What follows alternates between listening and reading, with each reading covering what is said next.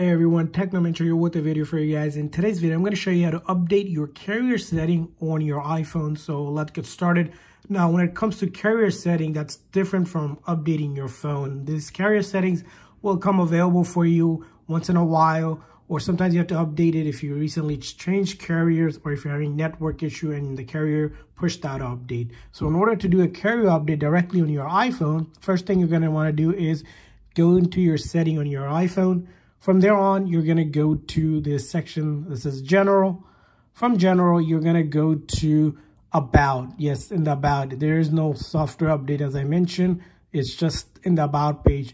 And what will happen here is you're going to get the update. If there is an update available, you just have to wait about 30 seconds or so or a minute.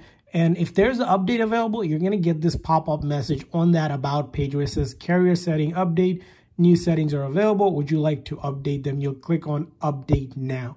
Again, that's all you'll have to do. Just wait on this page and that message will pop up. Again, if there is an update available and your carrier pushed it out to your phone. Again, that's something, as I mentioned, will happen if you recently switched service, got new service, or you're troubleshooting something to update the carrier. It will pop up with that message and you just simply click on Update. And it doesn't do anything. It just updates it automatically, like really quick, without really doing anything much to it. But that's how you can go ahead and update the carrier setting on your iPhone.